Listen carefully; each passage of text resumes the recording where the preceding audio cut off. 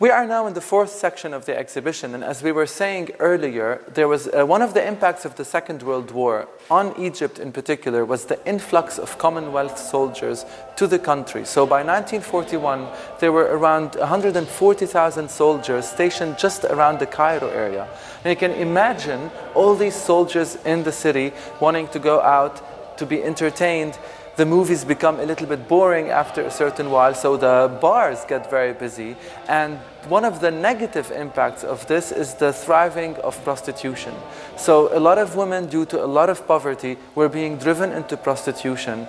And the image of the broken prostitute is one of the central themes that come out in a lot of the works of the artists from that time. In a lot of the writings as well, they speak about the suffering of women, they speak about the importance of equality between men and women. And what's fascinating is that in the group itself, women were not only muses, they were not only considered as these kind of patrons that opened a salon and people came and sat there and spoke. It was not only a platform for the male artists, the female artists were equally integrated, younger, older, they were working alongside their male counterparts. Some of them were obviously also very prominent writers and authors, poets, some of them were patrons. So the presence of women in the group was very, very important, and the depiction of the women is not really through the objectifying male gaze. It was again using that fragmentation of the body to show the suffering of the prostitute and to raise awareness about that very, very important social issue that the group was really adopting and wanting to talk about and bring some sort of change with.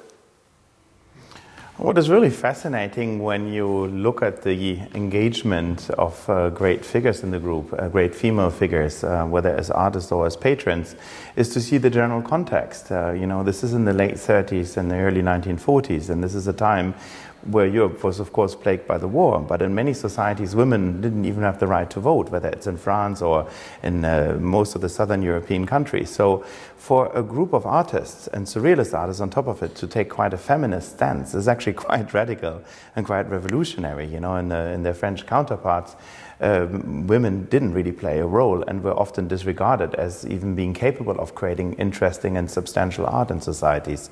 So I think the way we could call them perhaps feminists, but I think it comes from a strong belief that actually suffering or inequalities are human rights. So for them, the suffering of a woman in this particular case was maybe a case of social injustice more than anything else. And that probably by our definition nowadays would actually maybe make them feminists, I think, in our terminology.